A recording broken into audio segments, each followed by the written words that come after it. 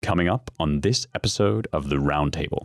The spirit of, times are changing, and so we're going to go forward, which is the name of Macron's sort of Frankenstein party that he cobbled together as the socialists and the Sarkozy wing of the right in France collapsed. So Zemmour shows without telling really that, or reserving just a few lines to the fact of the matter, that those in charge have willfully and deliberately let go of France and have put a stake through its heart as they sort of push it out to sea. And he shows and not tells that what is replacing it is not something worth pride, not something worth sacrifice, not something that arouses joy or hope.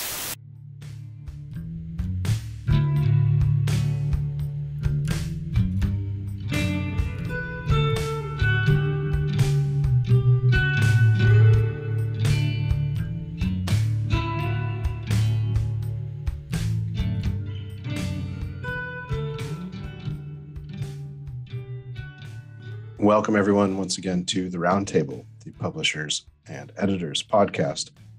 Here at the American Mind at the Claremont Institute, I'm your host, Ryan Williams, president of the Claremont Institute, publisher of the American Mind and the Claremont Review books. I'm joined by James Bullis, executive editor of the American Mind, Spencer Clavin, associate editor of the Claremont Review books and features editor of the American Mind, and Seth Barron, managing editor of the American Mind. But let's kick off with a little bit of a reading. Many of you probably have seen notice of by now this launching presidential speech for Éric Zemmour in France. It's caused quite a stir. He kind of replicated the delivery and backdrop of de Gaulle's speech to France that he delivered from London during World War II. And it's an extraordinary for its existence, for its composition, for just the interesting fact that, Zemmour is an Algerian Jew turned Frenchman. A slight joke. He's assimilated quite well because it was just announced recently that he had that his mistress who works for him was having his baby. So he's fully assimilated into French culture. But all jokes aside, this is worth reading, and it's not that long, and it's pretty arresting.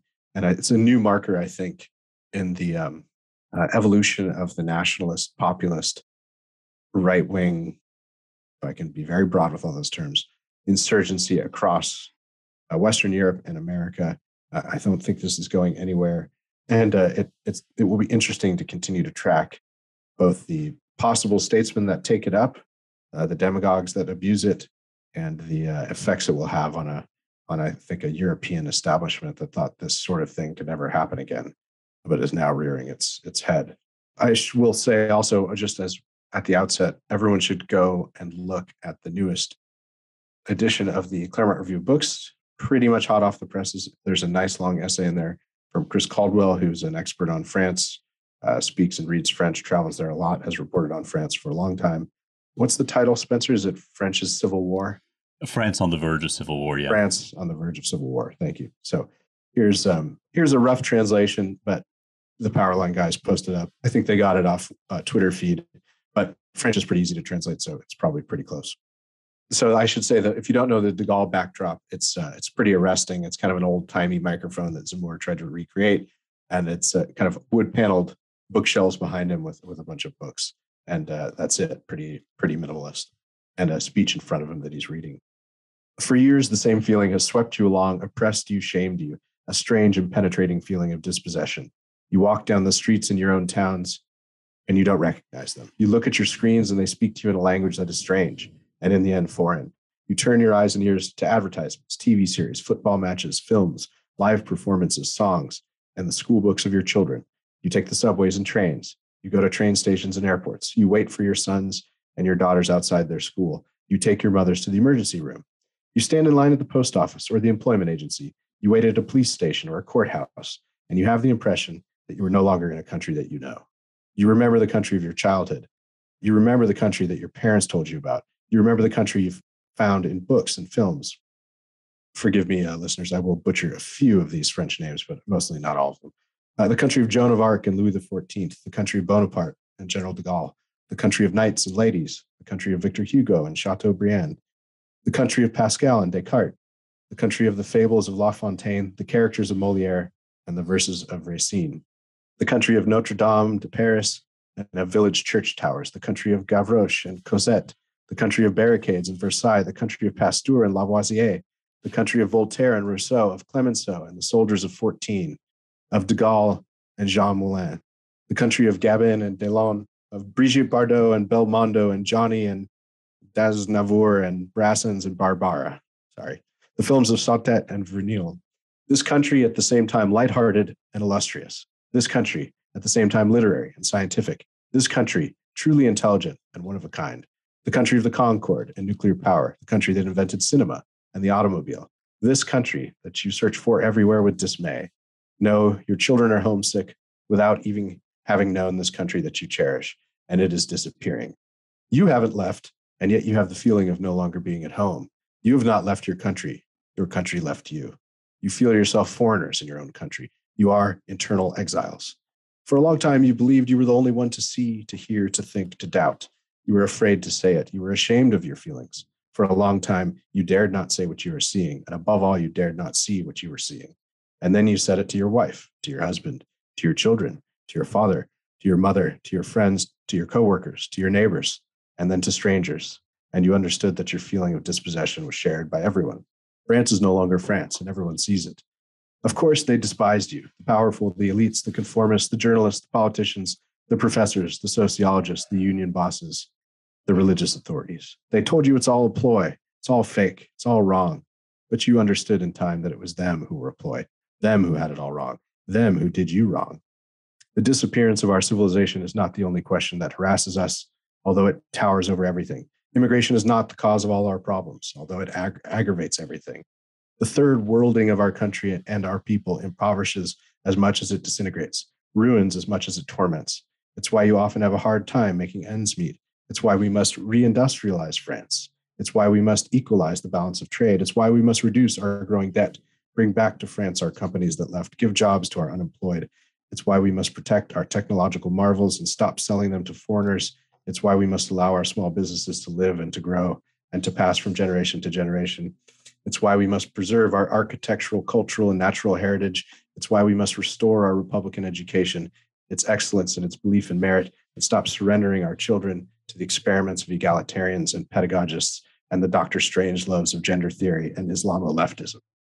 It's why we must take back our sovereignty, abandon to European technocrats and judges who rob the French people of the ability to control their destiny in the name of a fantasy, a Europe that will never be a nation. Yes, we must give power to the people, take it back from the minority that unceasingly tyrannizes the majority and from judges who substitute their judicial rulings for government of the people, for the people, by the people. For decades, our elected officials of the right and the left have led us down this dire path of decline and decadence. Right and left have lied and concealed the gravity of our diminishment. They have hidden from you the reality of our replacement. You have known me for many years. You know what I say, what I diagnose, what I proclaim. I have long been content with the role of journalist, writer, Cassandra, whistleblower. Back then, I believed that a politician would take up the flame that I had lit. I said to myself, to each his own job, to each his own role, to each his own fight. I have lost this illusion. Like you, I have lost confidence. Like you, I have decided to take our destiny in hand. I saw that no politician had the courage to save our country from the tragic fate that awaits it. I saw that all these supposed professionals were above all impotent. That President Macron, who had presented himself as an outsider, was in fact the synthesis of his two predecessors, or worse, that all the parties were contenting themselves with reforms while time passes them by. There is no more time to reform France, but there is time to save her. That is why I have decided to run for president. I have decided to ask your votes to become your president of the republic so that our children and grandchildren do not know barbarism, so that our daughters are not veiled and our sons are not forced to submit, so that we can bequeath to them the France we have known and that we received from our ancestors, so that we can still preserve our way of life, our traditions, our language, our conversations, our debates about history and fashion, our taste for literature and food, so that the French remain French, proud of their past and confident in their future, so that the French once again feel at home, so that the newest arrivals assimilate their culture, adapt their history, and are remade as French in France, not foreigners in an unknown land. We, the French, are a great nation, a great people. Our glorious past pleads for our future. Our soldiers have conquered Europe and the world. Our writers and artists have aroused universal admiration. Our scientific discoveries and industrial production have stamped their epochs. The charm of our art de vivre excites longing and joy in all who taste it. We have known great victories, and we have overcome cruel defeats. For 1,000 years, we have been one of the powers who have written the history of the world. We are worthy of our ancestors. We will not allow ourselves to be mastered, vassalized, conquered, colonized. We will not allow ourselves to be replaced. In front of us, a cold and determined monster rises up who seeks to dishonor us. They will say that you are racist. They will say that you are motivated by contemptible passions, when in fact, it is the most lovely passion that animates you, passion for France. They will say the worst about me, but I will keep going amidst the jeers, and I don't care if they spit on me. I will never bend the head, for we have a mission to accomplish. The French people have been intimidated, crippled, indoctrinated, blamed, but they lift up their heads, they drop the masks, they clear the air of lies, they hunt down these evil perjuries. We are going to carry France on. We are going to pursue the beautiful and noble French adventure. We are going to pass the flame to the coming generations. Join with me, rise up. We, the French, have always triumphed over all. Long live the Republic, and above all, long live France.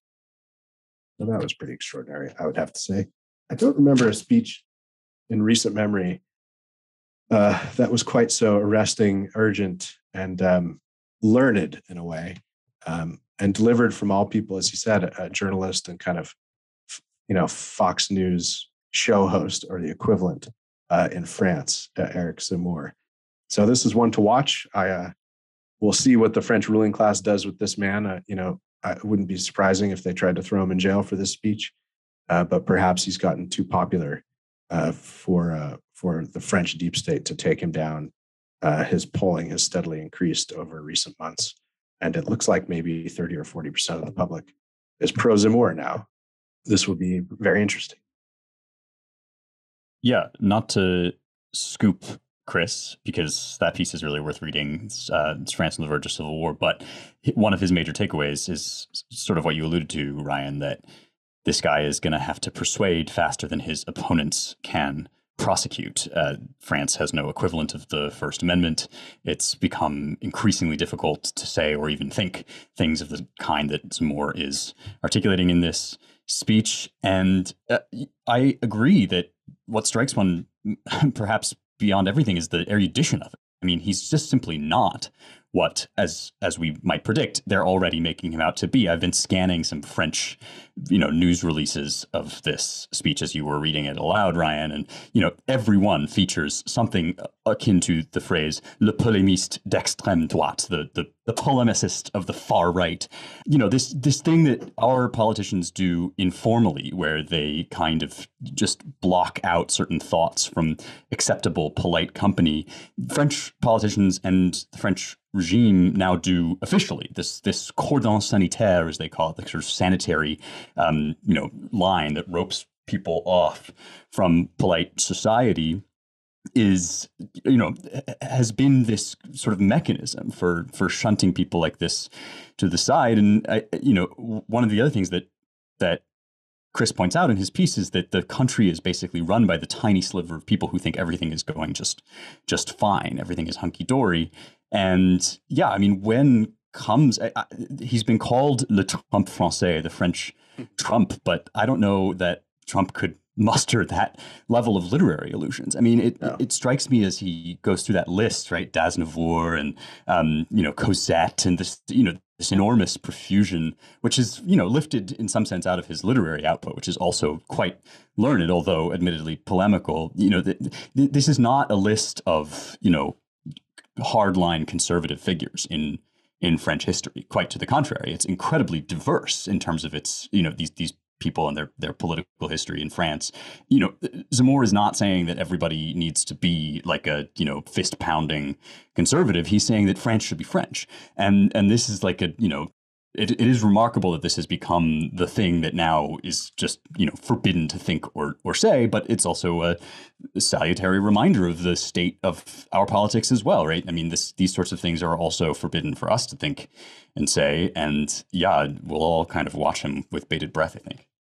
So it's the restraint of this speech that impressed me the most. What was said in the speech is something that was the sort of invisible foundation of all French politics up until very recently, and in fact, all politics in the West until fairly recently. It was the default. It was something that was so foundational that it did not need to be said out loud. It was, on patriotic occasions, the kind of thing that would be said aloud, and of course, people would cheer. But as Twitter's CEO recently, as we recently discovered, there's still a tweet up there from the new CEO saying, basically the First Amendment is not our concern. Our concern is how times are changing. And that spirit, the spirit of, times are changing, and so we're going to go forward, which is the name of Macron's sort of Frankenstein party that he cobbled together as the socialists and the Sarkozy wing of the right in France collapsed. So Zemmour shows without telling really that, or reserving just a few lines to the fact of the matter, that those in charge have willfully and deliberately let go of France and have put a stake through its heart as they sort of push it out to sea. And he shows and not tells that what is replacing it is not something worth pride, not something worth sacrifice, not something that arouses joy or hope in the French breast or in any human breast. Not even the beneficiaries of decreased social and cultural prejudice. You go around and ask the generations of migrants in France whether they're particularly happy with life, and I suspect strongly that they, as devout people do, insofar as they are devout, take refuge and draw nourishment from their religion. But this is not their utopia either. In fact, it is no one's utopia, and it is becoming a no place. That the way in which Zemmour was able to get this across without spelling it out and trying to explain it, I think is important and powerful. People know, as he suggested, they know what is happening. And they are getting to a point where they must speak about it. They need to hear a voice outside their head acknowledging what they recognize to be true. And so, you don't have to sound like Donald Trump or like any sort of television personality as we know them in America in order to say the obvious and to say it in a way that that ordinary people can very, very quickly and instinctively fill in the blanks with regard to. And I would expect that there will be more of this kind of talk, and not just from Zemmour. And the importance of all this is, it's one thing to ban speech or to punish speech that kind of leans toward the caricature of the raving pundit or the Alex Jones or whatever. It's easy to say this person is just out of control and clownish, and society won't be the worse without them. But it's another thing entirely to ban and punish speech of the sort that is contained in this speech. Speech that really just holds up a mirror of truth to what is really happening. And if that kind of speech starts to come under the ban hammer in France or anywhere else, then things will really, really heat up. What I find interesting is that the only speech I can think of that resembles this is a speech that Trump made in Poland, celebrating Polish nationalism, where he said, Poland prevailed. Poland will always prevail. I guess in Eastern Europe, you're still allowed to praise your country, praise like your national identity, to acknowledge national identity. So, in a weird way, Trump had to go to Warsaw in order to really, really speak this. I mean, I keep coming back to this question of like immigration. And I feel like, in a certain way, immigration is the only question anymore. Like it's the only serious question that's facing the world. And opposition to the principle of open borders, free movement of people anywhere they want to go. That's really the third rail in Western politics now. And that's really what animates the elites. the most, I think. And I think that's really what they hated Trump for. This idea that a nation has the right to determine its own population and to decide who comes in is intolerable. So it'll be interesting to see what happens with Zemmour. I mean, I see France 24 already saying, "Oh, his popularity is in decline. Nobody likes him. They want somebody really presidential." I mean, I don't really know. I mean, who knows? I mean, they're kind of like the CNN of France, I guess. So it'll be very interesting to watch. And he was born in France. He's not. I mean, correct. Yes. I mean, Yes. Yeah. I didn't mean to imply that he was. No. But just by sort of nationality and religion, he's originally from a former French colony. Yeah. Right. No, so it's it's fascinating. It's fascinating and fascinating development.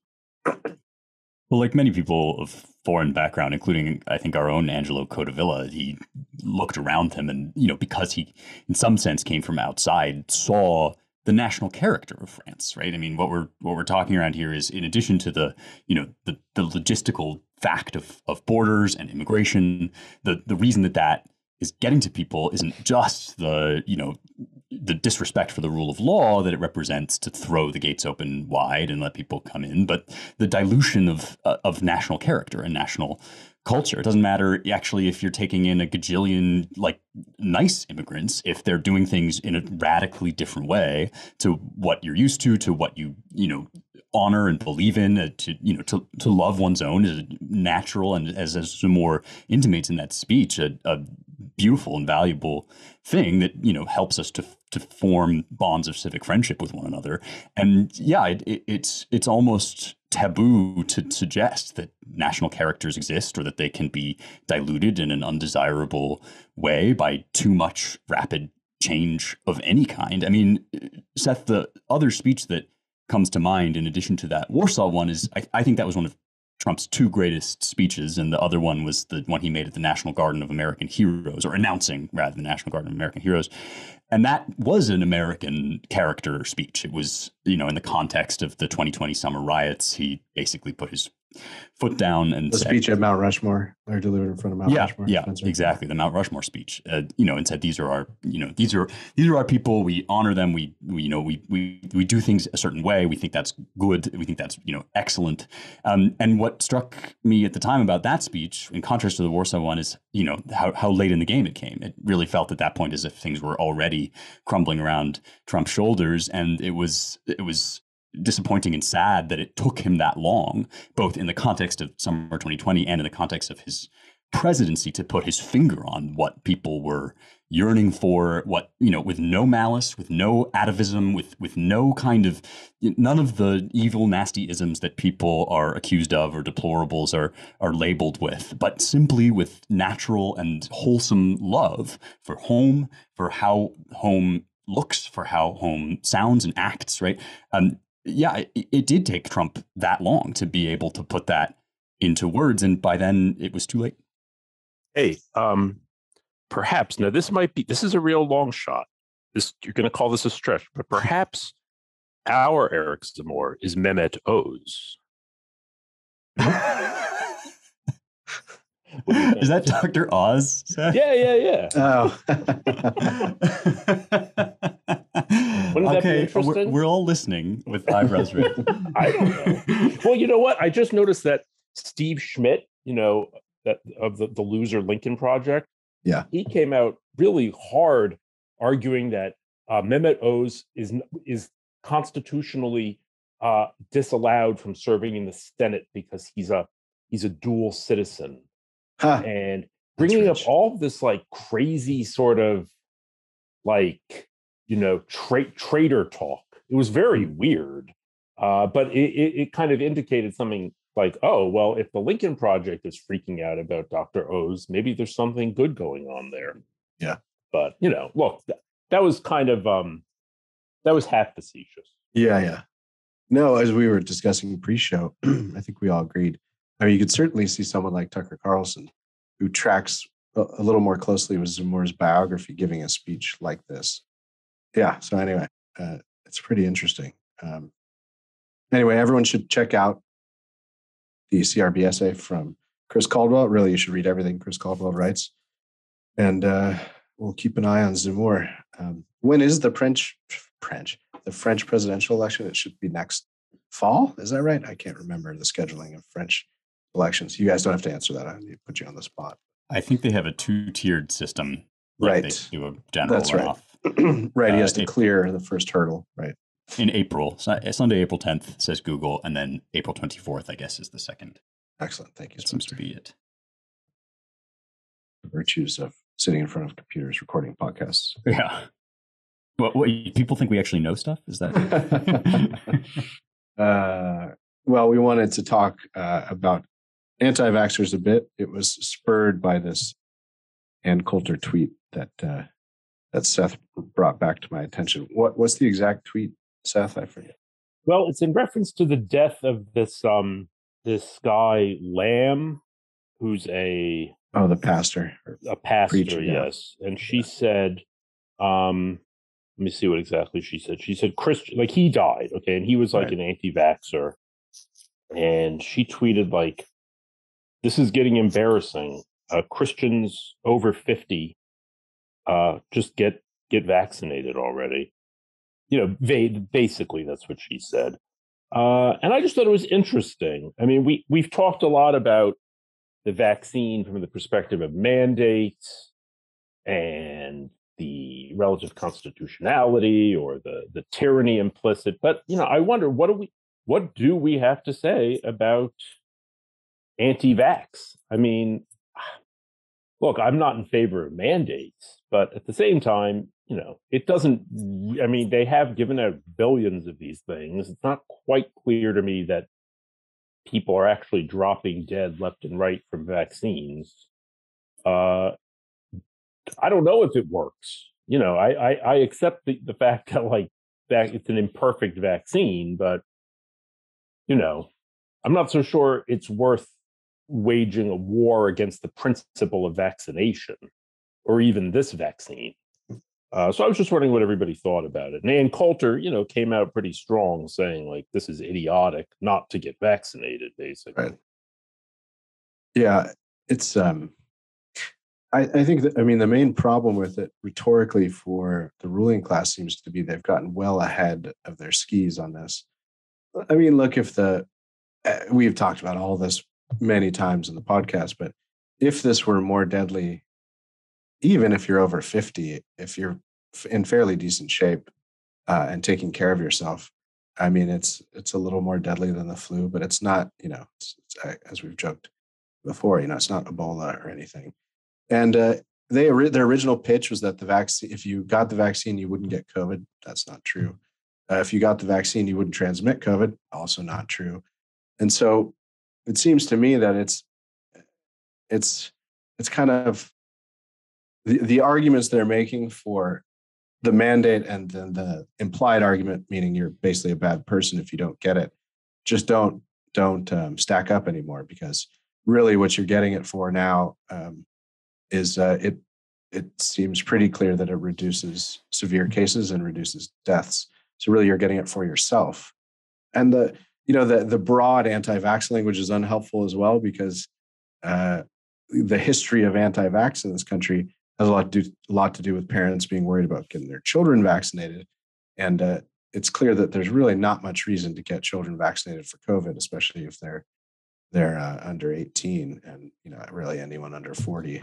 It's kind of a mild prophylactic against severe disease. If you're really overweight or you have early onset diabetes or something, all sorts of comorbidities, that makes sense even if you're younger. But the need to mandate it, as a lot of these states are doing, included my beloved here and sad state of California.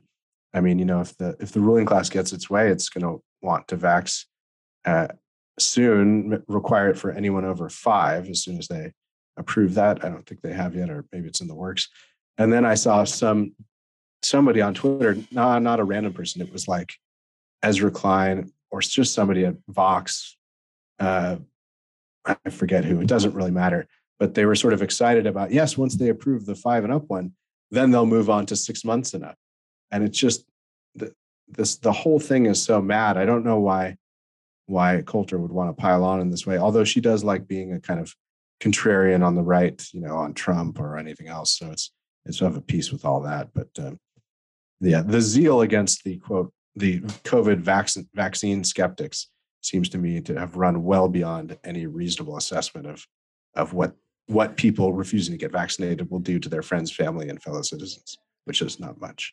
Yeah, I mean, it's almost Ann Coulter's job to say things in a maximally offensive way, whatever opinion she's stating. She's, first of all, a phenomenal writer, and second of all, just knows how to get a rise out of people. So, I mean, I'm more interested in this question, right, of anti-vaxxing as a thing. Like, I am less impressed by the actual medical concerns that people are raising, except in some cases. I think, pregnant women or people trying to get pregnant have some reason to wonder and wait.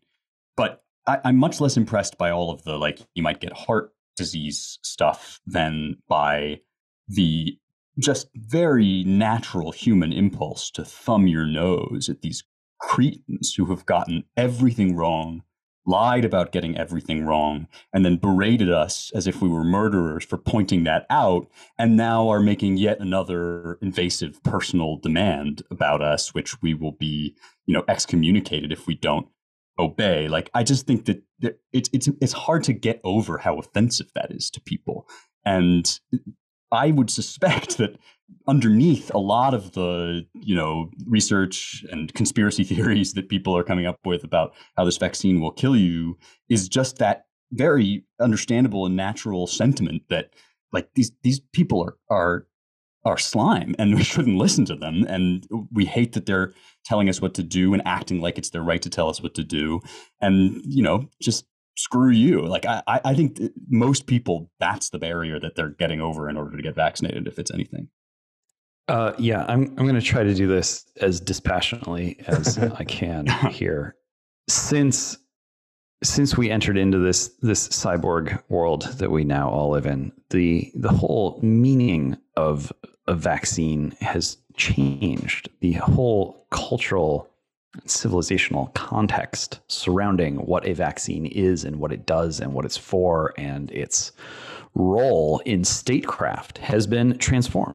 And people are aware of this. It's a difficult thing to articulate for people who are not paid to sit around thinking about things and writing about them all day. Agamben managed to write a lot of this stuff down, and it resonated with people across the quote unquote political spectrum because, the division of the French parliament into left side and right side is simply not an adequate analogy to capture the way in which biopolitics and technopolitics circa 2021 is organized. And so it's hard for people to articulate the reality that they see unfolding all around them.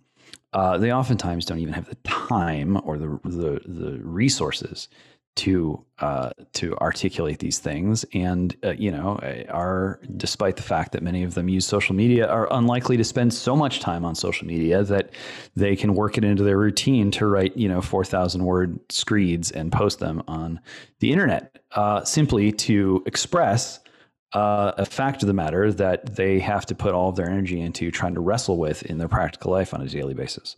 But above and beyond that, even if you do manage to find the time and the wherewithal to say out loud what everyone knows to be true, which is that the use of a vaccine in a time when technology is eating away political life is fundamentally different from what it was before. Surprise, surprise, the regime itself does not want you to talk about these things. It does not want you to say these things. It does not want you to log on and to say, isn't it interesting that the people who have the most entrenched interests and are agitating the hardest for the use of the vaccine as a pretext for constructing a new regime around us that is a fundamental break with our way of life and our form of government, isn't it curious that those people are the transparently mentally ill and public officials who were not voted into office and cannot be voted out? These are the people who are proposing to rule our new regime. And these are the people who have the strongest, most acute interest in using the politics of the vaccine and COVID politics more broadly to entrench their form of rule by doing an end run around political activity as such, around citizen politics. You got Fauci standing up there saying, "I represent science. I am the science." Like Judge Dredd saying, "I am the law." And this is the example of who our new rulers should be, who they believe they already are. Under these conditions, the meaning of a vaccine as such changes, and the meaning of a vaccine like this one, where, if this thing was a one and done, everyone would have gotten it by now. If this thing was a two and done, it would still be quite high. But it's two, and then it's a booster, and then it's another booster, and it's, it is penetrating the barrier of the body and invading at a molecular level our very human being. Not simply with quote unquote science, not at all just with science, but with people who do not share our interests, people who frankly do not share our civilization, who insist upon invading our bodies so as to control us in a fundamentally new way that has only become possible over the past several years technologically. This is what the regime does not want you saying. I was a little surprised that in Google's new announcement of the newly restrictive rules for YouTube on what you are permitted to say on YouTube with regard to the virus did not include what I'm just describing, but it seems to be only a matter of time, especially in countries like France where there is no First Amendment. In many of these places in the West, there's simply nothing to stop a government from saying you cannot, by law, describe the regime COVID policy as an attack on our form of government and our way of life. Given the current trajectory, we should expect that this will start to happen. And so there's already a chilling effect, and there's already, reason for ordinary Americans to, to speak much more obliquely than they would like to, and to take their eyes off of the ball of what they know to be the central political issue of the moment, which is the construction of this new regime. And so there's a dangerous double game being played here, where the regime gets to propagandize just as very hard as it wants, using every megaphone and every source of publicity that it can. And yet the people whose humanity and whose authority as citizens must be overthrown in order for this revolution to work are muzzled and are silenced. This is an untenable situation. This is a choice between two very different regime forms, and it is coming to a head. What we are seeing now is simply, the outworking of what's already been baked into the cake. So there is still time to avert a catastrophe, and we'll see what happens next year politically. But it is just evident that the reason why so many people are sour and suspicious with regard to the vaccine is because they know that COVID is being used deliberately and openly by an international alliance of people in charge who simply want to transform technologically the way we live in our political system, at odds with what has come before. And what has come before is, natural law, natural right, representative government, freedom of speech. Very simple stuff. But as was the case with Zemmour, simply saying these things out loud and saying that we should be proud of them and that they belong to us and that we have a duty to maintain them is veering toward, a speech crime. Yeah, or blasphemy, right? So that you mentioned Fauci as science, James. I just reread. So he was on Face the Nations when he said this, and it's really cosmological language at the tail end of this quote. He says it's easy to criticize, but they're really criticizing science because I represent science. That's dangerous, he said. To me, that's more dangerous than the slings and arrows that get thrown at me. I'm not going to be around here forever, but science is going to be here forever. So there's Fauci, along with Aristotle, arguing for the eternal nature of nature. I doubt he means it that way, but the way that our authorities have approached this, both in restricting speech and their rhetoric, especially the more leading edge activists on this, it has taken on, to take up one of your longstanding themes, James, has taken on a kind of religious quality. Yeah, I mean, my favorite response to that Fauci quote was, quote, I represent science, end quote, said nobody who believes in science ever. I mean, the transparency now of the way these statements get made. And in fact, as you rightly intimated, Ryan, it's the inverse of what somebody like Aristotle would say, right? I mean, this is like a pure cult of personality, subverting the idea. I mean, leaving aside my own sort of blasé attitude about people's concerns about the virus, it's at least the case that this is a highly novel technology about which scientific debate is very much still in operation. And there's another area in which what's really going on, as James has now eloquently said, is that like the politics are making it impossible to even articulate the fact that that debate is existing. There are all sorts of places where this is true. It's not just about coronavirus. In discussion, for example, of how race works and how the genetics of race works, there have been two totally parallel tracks going on. One, a very reasoned and measured debate among certain scientists who want to find out what the role is of DNA in the evolution of the human organism, and who all stipulate that of course this has nothing to do with how we should treat people as equal under the law and so forth. And then another hysterical caterwauling about how we can't say certain things, can't think certain things. The fever pitch of this in the COVID area is striking. I mean, this is not at all anything related to what we think of when we think about the scientific process, or going back further, natural science. I mean, fundamentally, what we're dealing with here is a society that has eliminated the realm of metaphysics, that which is beyond meta, the physical or the natural, so to speak, physique. And so natural scientists, who used to be one not particularly elevated kind of philosopher, have now become the only kind of philosopher or authority on the things of this world and supposedly beyond, although they don't believe in such things. They are priest, they are cleric, they are philosopher, they are God. That's what they want. And they believe themselves to be this because they don't believe there to be anything beyond the natural world, which their grand theories and designs describe. They've simply appointed themselves as rulers over a mechanical universe that they intend to manipulate, us included. The power of, as C.S. Lewis said, the power of man over nature is always the power of some men over other men, using nature. Fauci considers himself a representative certainly of that ideal. And in order for that to work, he has to become the priest of the new state religion. Amen.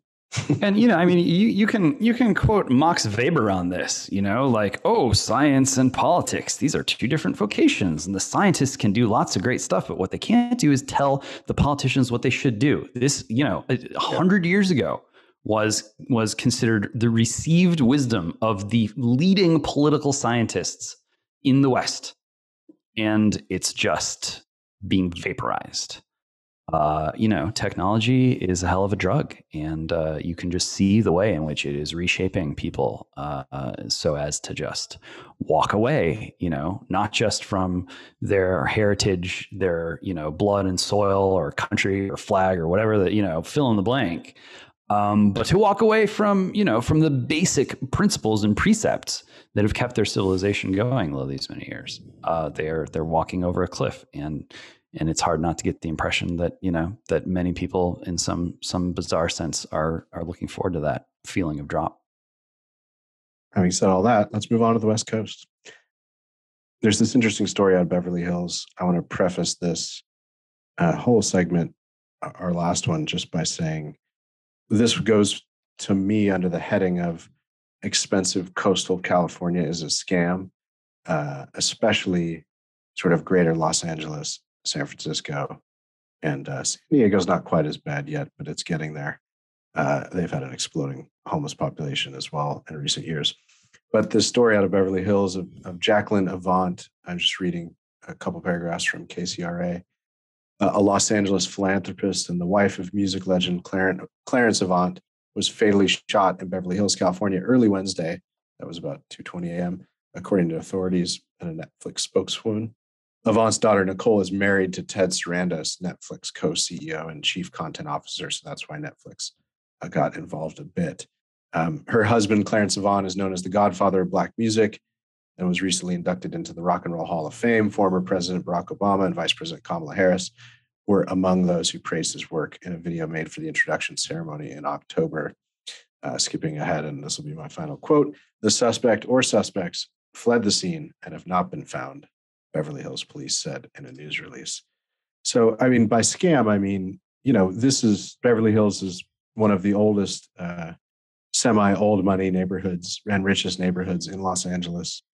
A lot of these neighborhoods are now turning to private security to augment their normal police forces. Beverly Hills police had always been pretty vigilant of their geese laying the golden eggs of high income and high consumption and property taxes and all the rest. But the idea that this also, we take this in the context of the kind of rolling collapse of order in New York that Seth has written about and we've talked about before. Beverly Hills, of all places, Santa Monica as well. I have an acquaintance of my wife's who just bought a 1,900 square foot or so bungalow on the Santa Monica, on the sort of Santa Monica edge of Venice, and a great neighborhood, wonderful restaurants to walk to. But down the street, there's a homeless encampment along one street, and that 1,900 square foot house sold for over $1,000 a square feet, about $1.9 million. This is unsustainable, it seems to me. It's easy to say that as it continues to go along and housing prices continue to rise. But at a certain point, you think that the blush would be fully off this rose and everyone would be fleeing, not just the middle class. So it'll be interesting to watch this. But I thought this was pretty striking, a home invasion from what it looks like, gunshot wound in the middle of the night, killing somebody, a sort of paragon of philanthropy in her community, it's not like she was shot for any reason. I mean, at 80 years old, I doubt she was presenting that much of an obstacle. It's pretty arresting.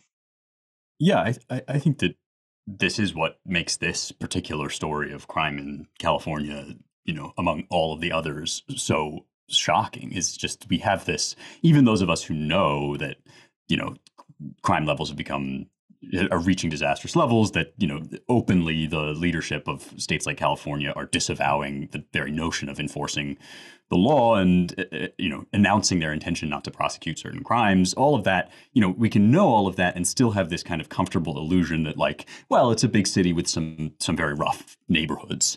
And there are also pockets of places where you can go and, be basically safe. And this is a story about just one such pocket in which somebody waltzes into a millionaire's mansion and just kills them. It reminds me of this piece we put out a while back when we were running a feature about California by Carol Silver. It's called Los Angeles, City of Dreams. And she recounts from several years earlier this story of, moving to Los Angeles and being appalled from the outside at what a hellscape it was, and finally taking refuge in Beverly Hills by going to work in this little coffee shop where she's promptly accosted by a crazy person wielding a knife. So, this is not a new phenomenon. It's I think a sobering reminder that when you give up the rule of law, you give it up for everybody. That's precisely the nature of law, is that whatever you do to it applies to everybody. And sure, you can maybe hope to make $1 bajillion and hire a private security service and arm your house with gun-wielding men ready to defend you at all costs. But that's a description of living in a war zone, which is effectively, it sounds like, what this has become. The thing is, regarding urban crime, and the idea, okay, well, now it's going to have to reach a point where people will say, this is we have to put an end to this, or we have to leave. I don't know. I'm sure, from what I gather, the fancy restaurants in San Francisco are packed. People are going out.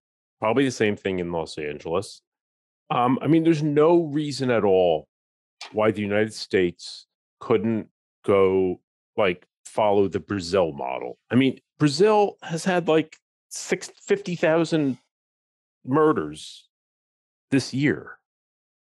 That's 4 or 5 times the number we've had here. The police have killed over 6,000 people in Brazil, per year. That's half the number of murders here.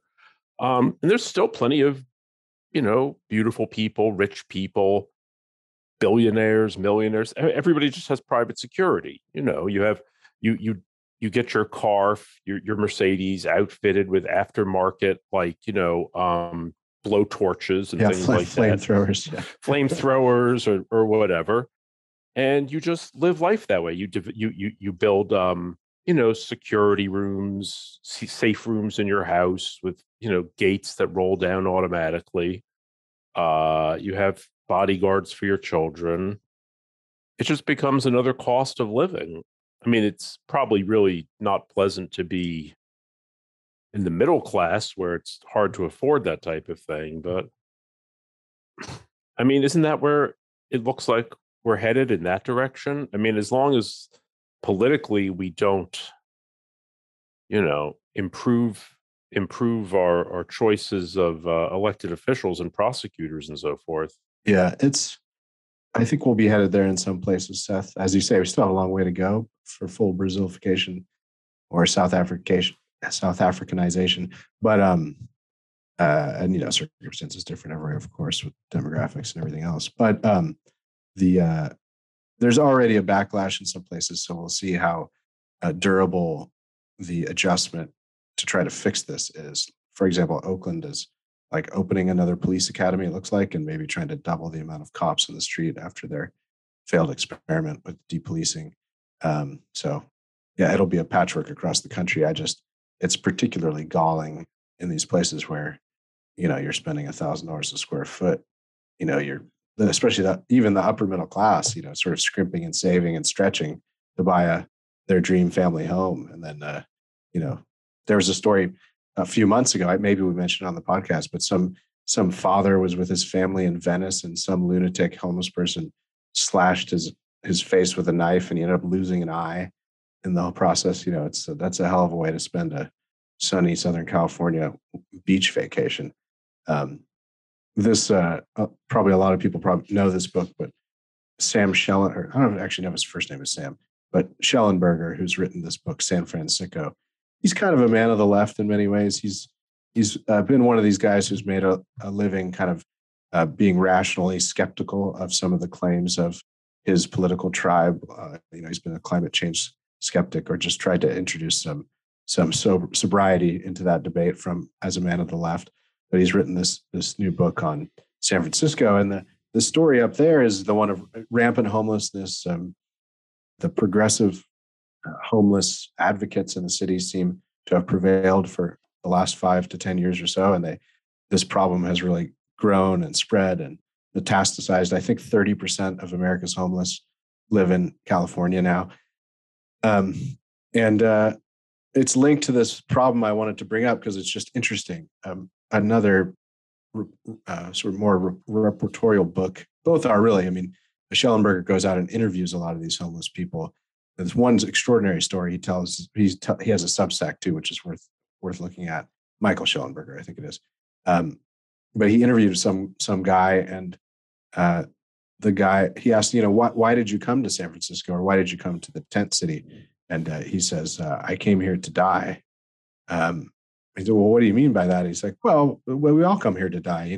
We all know that we eventually will lose this gamble with fentanyl, and we'll die. I mean, he's like, I've been revived 5 times, so I have died 5 times. I may be confusing books now. The other book I wanted to mention is Sam Quinones's book called The Least of Us: True Tales of America and Hope in the Time of Fentanyl and Meth. And I'll just end with this revelation to me. Maybe some of our listeners already knew this, of Sam's, which is in about 2009 or 2008 in Mexico, which is a huge producer of methamphetamines for the U.S. market, from the cartels, of course, easy to deduce why. They banned ephedra sales in bulk, they just really cut down the sale of ephedra, which was the main ingredient of the older kind of party meth. And so they made a new kind of meth that was more like chemically intensive. Maybe think of Breaking Bad, at least as a reference point. More chemically intensive way of manufacturing meth. And what Quinones found out from former addicts is the meth changed completely in a way. It was no longer a social drug. It was now a one that really sent you into your own head, accelerated your hallucinations. It bleeds much more quickly after heavy use to schizophrenia. And so he posits that the tent cities are, in a way, the blossoming of them sort of grew up with this new meth, because you want to be in an open air drug community. You want to be able to get it. The tent cities, there's some community there. You're not just alone. But when you do this new meth, you really must be in your own little space. So the tent is perfect. It's just an interesting piece of reporting and connecting of dots that I just never really had thought of. I think the safe neighborhoods now are red states is the moral of the story, right? Like, I mean, it sort of seems as if like rule of law optional is kind of the governing thesis here. Well, in New York, de Blasio just opened up America's first drug, well, I guess what he calls overdose prevention centers, which are, drug injection sites, what they call safe injection sites, where you can go and, bring your drugs in and do them and be revived when you overdose, which happened 5 times yesterday on the first day. Like someone overdosed and then were revived. And it's funny because the claim keeps being made that this is all science-based, data-driven. But I looked at the overdose numbers in Vancouver and Toronto, where these centers have been operational for years now. And their death by overdose rates are soaring. So, maybe they would be much higher if they didn't have these sites. But I'm not so sure that the regularization of this type of thing, like the harm reduction model, I don't see a lot of evidence for its success. Well, and the moral proposition, because us as good Aristotelians, everything is undertaken for the sake of some good, every action. But the moral proposition behind providing a safe place for your fellow citizens to poison themselves, and should they do it a little too much and bring themselves to the brink of death, then you revive them and presumably let them do it again the next day is a pretty sick proposition, it seems to me. I think even regardless of its efficacy, just morally, it seems monstrous. Absolutely. It's perverse. Well, all right. On that high note, we shouldn't go out. So we should say something more uplifting while we're here. Well, our last one, what we recorded right before Thanksgiving. So I hope everyone had a lovely Thanksgiving. We were riffing on each of ours before this. I had a wonderful week of cooking with my wife. It helps to be married to a former chef, and delicious food was had by all. And for the first time, I think ever, we made all of our leftovers into cool dishes. Some turkey enchiladas, turkey pot pie. I must say, I think is the king of leftovers, especially if you make your own pie crust. It's easy when you make your pie crust for your pies. Just make more than you need, and then use it for turkey pot pie after that. So, culinary tips, maybe a first for the American Minds Roundtable. But I hear from you all that you had lovely Thanksgivings, and I hope our listeners did too. And with that, I want to thank you all for listening to the Roundtable. If you want to support our work, visit claremont.org/donate. And if you want to learn more about all our projects and writing, visit our websites at americanmind.org, claremont.org, claremontreviewbooks.com, and our Washington, D.C. Center for the American Way of Life at dc.claremont.org. Please rate us well, share and subscribe at Apple Podcasts, wherever you get your podcasts. Thanks to Jake Gannon and Annalisa Lee for all their production and engineering work. And thank you all for listening. Talk to you next week.